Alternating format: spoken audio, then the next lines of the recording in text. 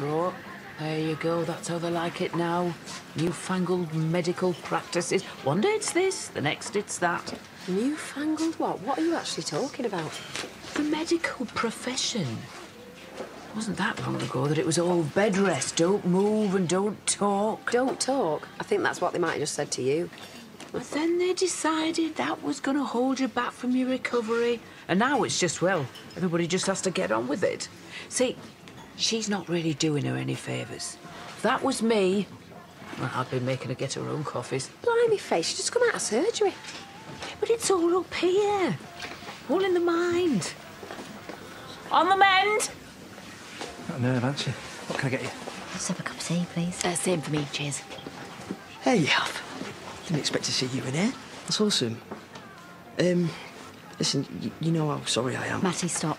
Okay, what happened was an accident. Everybody knows that.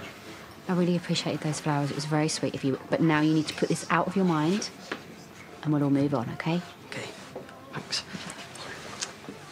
It'll heal. Back to normal. My next operation, though. What happened before out there? Are you sure it's what you want? Well, I don't want to wake up alone in the morning, if that's what you mean. He's desperate to help. He probably is.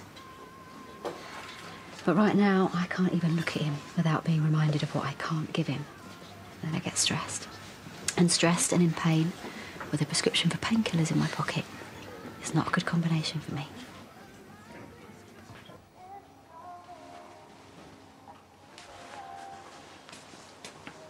There we go. We could be proper men. Crack open a couple of lags if you want. I don't really feel like it. Thank God for that, neither do I.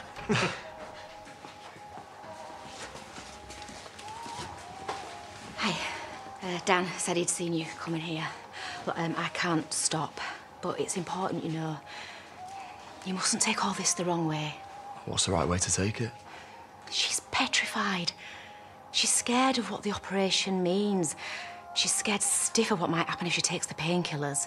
Look, I know it was a while ago, but she'll always be an addict. Well, don't talk to me like I don't understand.